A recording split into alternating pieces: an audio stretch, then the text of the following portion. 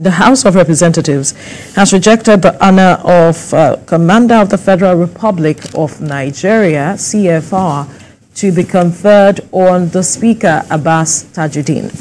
President Bola Tinubu, during the Independence Anniversary on Tuesday, named some of the beneficiaries of the next national honors. A motion of urgent national importance sponsored by 249 members of the House says the office of the Speaker is not subservient to that of the President of the Senate. They added that the Chief Justice of Nigeria, as the number 5 citizen, cannot be ranked higher than the Speaker as the 4th in national hierarchy. Now, the members appealed to the executive to confer on the Speaker the Grand Commander of the Order of the Niger Award, like the President of the Senate. We have details in this report. Of the House of Representatives have honor of Commander of the Order of the Federal Republic. Just about 24 hours after President Bola Tinubu, in his Independence Anniversary speech, listed some of the beneficiaries of the next national honors, members of the House of Representatives have raised objections.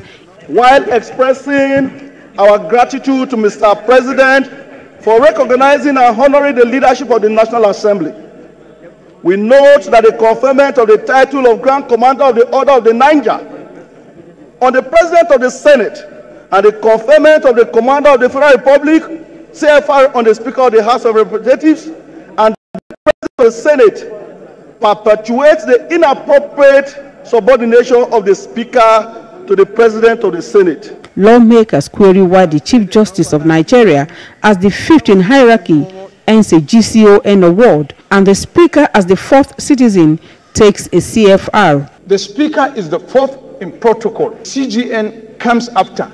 Today, the CGN is given the award, the honor of GCON. I think there is some mismatch. For the public to know that this House is not subservient or inferior to the Senate, from our lawmaking process, there is no single chamber that can make a law. Part of the corrections that you've asked for, the constitutional correction about the order of protocol, it has to be number 3 citizens, the Senate President and the Speaker. This injustice has gone on for too long.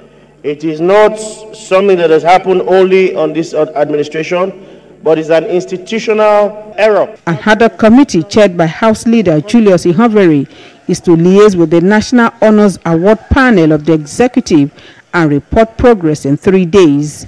The motion, signed by 249 members, resolved that the House of Representatives is an independent and equal chamber of the National Assembly, and that the Speaker is a co-head of the legislative arm of government alongside the President of the Senate.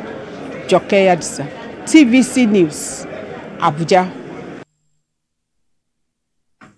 Well, Nigerian national honors are a set of orders and decorations conferred upon Nigerians and friends of Nigeria every year, especially persons who have rendered services to the benefit of the nation. And this was instituted by the National Honors Act No. 5 of 1964. And often a time, what we see, I think even that of the previous administration, the honors conferred on the Speaker was that of GCON, as we see with the President of the Senate now. And so, as some might say, there is an argument here with regards to what is coming out of the House of Representatives, saying that the Speaker is not, or that office is not subservient to that of the Speaker or any other person. That's right.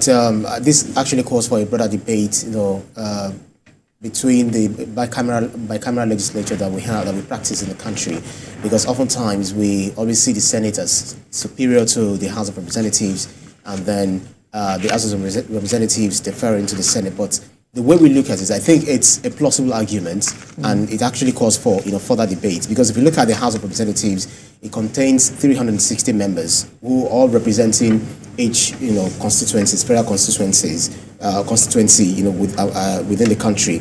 But then if you look at that of the Senate, it's just 109 members. So what do?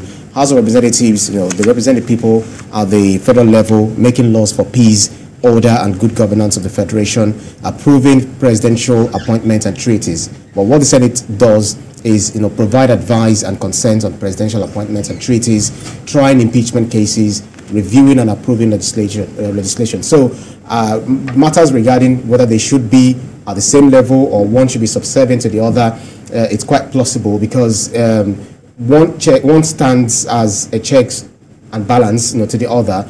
If it's just for the proper representation of the country, where we have Senate having 3 people representing from each state, then we have it balancing the 360 representatives that we have in the House of Representatives. So it's a good conversation that they are bringing up. So I do not think, personally, this is my personal opinion, I do not think that the House of Representatives should be in any way, made to be seen as inferior, so to speak, to the Senate, because they actually play legislative roles. So that's what this is. That's what the argument is. That's what the argument is about. That it seems the executive is seeing them as inferior. Yeah, because if you see the president, the president is the #1 citizen. Yeah, the and vice president #2. The speaker is the 4th. The Senate #3, and the speaker is the 4th. So the 4th. Like, come on. But how do they now arrange that? Anyway, whichever way they see it, if this argument would hold water, such that those who are saddled with the responsibility of conferring these honors see reasons with their arguments, will be another thing. So how are they positioning themselves in such a way that the State Council will understand that you have an argument here, and perhaps we made an error? Or what is even the reason why they decided, the speaker should be conferred, with this title or this honor? But as we get along, I believe that before the day itself, we might get a position on this matter. This is before the day. I guess they are also saying that they have to go through the Constitution, because it's a constitutional error, so to speak, or institutional error, maybe, whichever one. That's what I'm saying. So nothing is cast in stone. So some adjustments might be made. Whatever it is, at the end of the day, that's what I'm saying. That before the conferment is done, because we do not have a date. You're talking about the conferment. Before the conferment is done. Not the backlog supremacy this time. No. Right. There is no date. So because some Nigerians will tell you there's no case here. Some will tell you there's no case here. It's a matter of having a conversation to say, oh, you did this, you should take a second look. Absolutely. And the bottom line is better and equal representation of the Nigerian people, not a battle of supremacy. It's not a battle of supremacy at all. It's not. Not at all. Anyway, let's quickly bring you the news up.